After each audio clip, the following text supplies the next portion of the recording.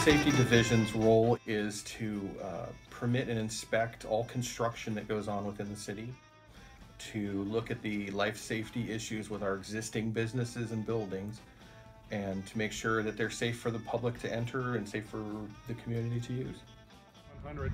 And over here is the Rayleigh store. They still haven't gotten their sign up yet. There with the green building, you can barely see the sign under the trellis, is the Starbucks that's coming in. We started with the job and did all the off-site, the sewer, the water, all the heating and air elements. Being a part of something being built from the ground up, or helping make it be whatever it is, or whatever they plan to have it be, it's almost like a sense of pride when it comes to things. My name is Wyatt Peterslace. I work with the city of Rancho Cordova as a building permit technician. It's a great career for most people if they have an interest in this. My name is Dawn Hendrickson, and I'm a permit technician for the city of Rancho Cordova.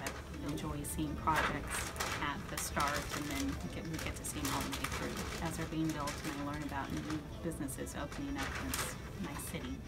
Hi, I'm Steve Twist. I'm a plans examiner for the city of Rancho Cordova. Things I really enjoy about my job is the commitment from the whole staff to really provide safe buildings and accessibility to all those buildings.